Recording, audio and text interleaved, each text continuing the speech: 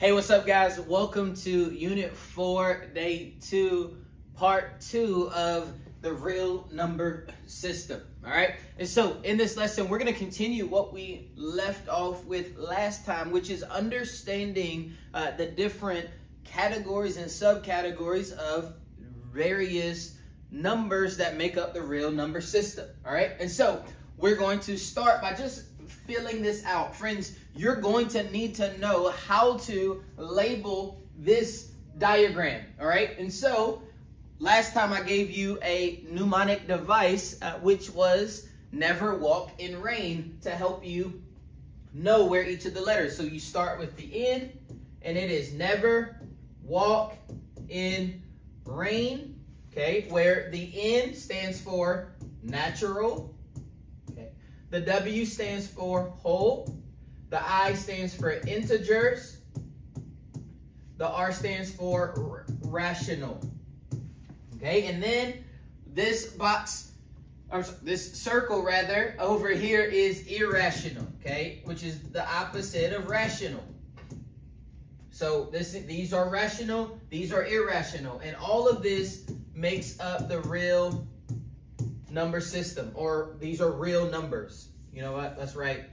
These are all real numbers, okay, if they fall anywhere on this, okay? And so really quickly, I also want to remind us of just one of the ways that we talked and discussed about how we can think about this, all right? So a couple things to help us with this, right?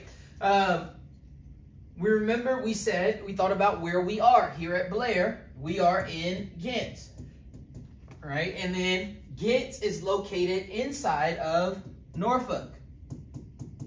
And Norfolk is located in Virginia, VA. And VA is represented inside of the US of A, all right? And then if I wasn't in the US of A, maybe I could be in somewhere like Canada, right? So, and we're using this to help us understand, right, that everybody who lives in Ghent lives in Norfolk, but not everybody who lives in Norfolk lives in Ghent, right? So the circles that are outside applies to the ones inside. So Ghent is in Norfolk, Ghent is also in Virginia, Ghent is also in the US, but everybody's in the US isn't in Ghent. Everybody who's in VA isn't in Ghent. Everybody's in Norfolk's not in Ghent, okay? So again, when we think about where we land in our circles, the circles outside of it applies, okay? And this can help you sort of understand it. And understanding this, friends, is extremely important, okay? And so you're going to be asked questions like, hey, are all integers whole numbers? Well, again, no, not all integers are whole numbers. Or you might be asking a question, right? Are all natural numbers whole numbers? Well, yeah, because all of the natural numbers fall within the whole number circle, okay? So, guys, I know that can be confusing. Friends, if I were you, I would make sure, maybe I'll make some flashcards with some of these definitions. You got to make sure that you understand the different terms, all right? And then also, you got to make sure you just understand this diagram, all right? What's outside is true for what's inside, but what's outside isn't, you know, it goes outward, it doesn't go inward, okay? Now, let's look at fill in some blanks just as kind of reminders. So every natural number is a whole number, right? So every number, all right, so every number that is a natural is a whole number. Okay. And every whole number is an integer. And every integer is a rational number, right? And so that's just trying to get us to see what I've just kind of been trying to illustrate, right? Again, every one of these is this. Every one is this, is these. Every one of all of these is that, right? And rational and irrational numbers, they make up what is called the real number system, right? So again, all of the numbers that we're going to discuss, right? If it asks, all of them are real, okay? Every single one that we're going to talk about this year are real, right? When you move on to high school, you are going to maybe be introduced to imaginary numbers, numbers that are not real, all right? Now, all right, here's where I just want to recap some of our definitions, okay? So, the counting numbers. If I were you, I would take a highlighter, a color pencil. Again, you got to make sure that you emphasize or highlight these keywords. So natural numbers are what we know as counting numbers, right? So when you learn to count, it's 1, 2, 3, 4, so on and so forth, right? Counting numbers, right? And then whole numbers are all of the counting numbers and 0, okay? So whole numbers include all natural numbers plus 0. All right, and then to go up, so now we have all of our whole numbers, right? But then we're also going to add the negatives, okay? So all of our whole numbers and negatives are now our integers, right? So both positive and negative whole numbers, and that includes 0, right? And then we got rational numbers. And for rational numbers, it is important for us to understand that it can be expressed as a fraction, as a simple fraction, okay? So if it's written as a fraction, that is a rational number. Also, that lets me know when I put in the fraction into decimals, my fraction needs to, it needs to have an ending, right? If it goes on, or it could have a pattern. So this could be decimals that have a pattern, okay, that repeats, but have a pattern, all right? Or it has kind of an ending.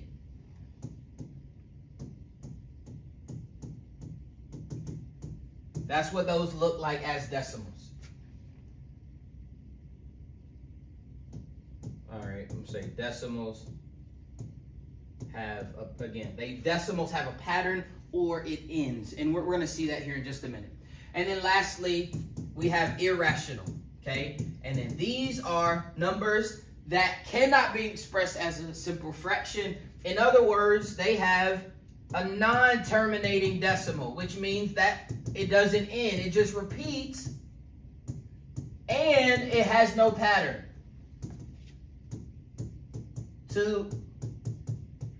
Okay, there's no pattern to it, right? It doesn't repeat the same number, but it's just kind of all random, okay? Now, okay, with that said, now we are going to, I've already given y'all this. Again, this is just to help you remember, right? Never walk in rain.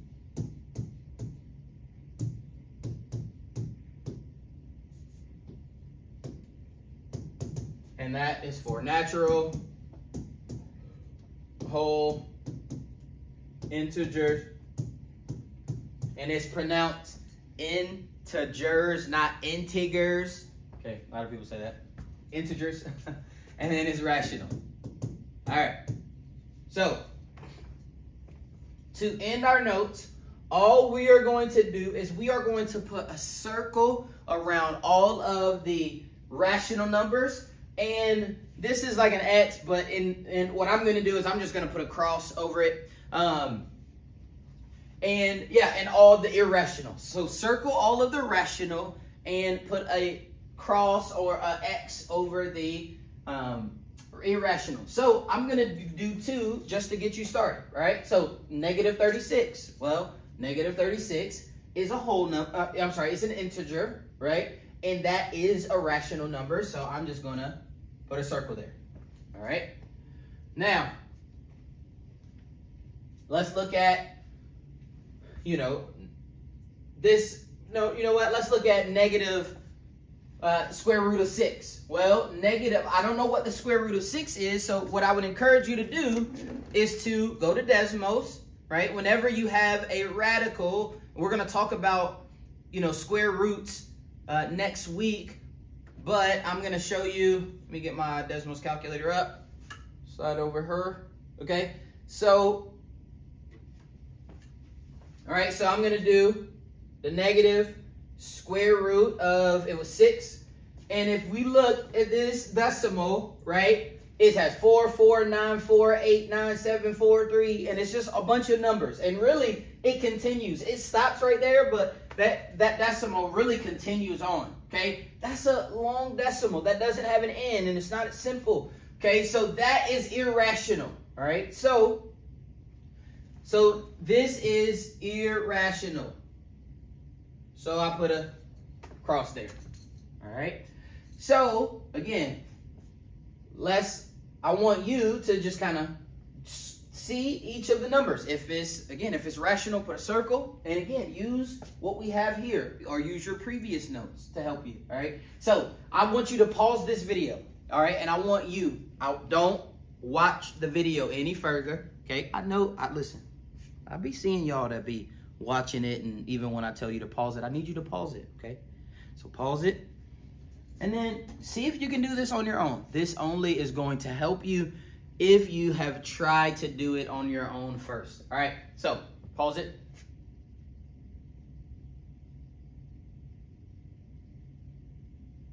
All right. So let's get into it. So this is -2, 4, and 4/9. That's a mixed number, but it is written as a simple fraction. So that is that's rational. Okay, that's rational. All right, if I do the square root of 144, put that into the calculator, that's going to give me 12. 12 is a rational number. So I need you to not get confused. Just because you see a square root doesn't mean automatically that it's irrational. You actually have to figure out what that square root is. Okay, let's do square root of 11. Okay, I want us to see this. I just want us to see one more example. Or this, right? So, again, square root of 11. This is 3.3166247.9. Long decimal, kind of keeps repeating, even though it stops. So that is irrational. Okay? -6, the absolute value of -6. If you put that into decimals, I'm not going to, for the sake of time, do that again. But put it into decimals, that's going to give you 6 because this absolute value is the distance that a number is from 0. So that's going to be 6, so that's rational. Okay, 0.045, okay, that could be written, really if I wrote this as a fraction, it would be 45 over 10,000, okay? So even though that's a longer decimal, it does have an end. It doesn't keep going. It doesn't have a lot of different numbers. So that's also rational. 0 is also rational. 2.33, even though that's repeating, that is rational because it's a repeating decimal. Okay, 4.3, also rational. This 4 times the 10 to the -1, that's 0.4. That is rational. This, because it is going on and there's a bunch of random numbers, that is irrational. Also, pi is 3.14 and it's a bunch of other numbers behind it. That's also irrational. The square root of -9. I'm sorry, the the opposite of the square root of 9. The square root of 9 is 3. The opposite of that is -3. So -3, that is rational. 5/7 rational. 19 rational. 72.6. That is also rational. And then 25 over 5, 25 divided by 5 is 5. That is also rational. All right. And so, hey friends, hopefully, you are seeing more examples of this. Okay. We're going to continue practicing this. All right. And so in this lesson, we've reviewed what the real number system is, and we've discussed, how the different subsets are related. All right. And we're going to continue practicing. So hop over to Desmos and get some practicing.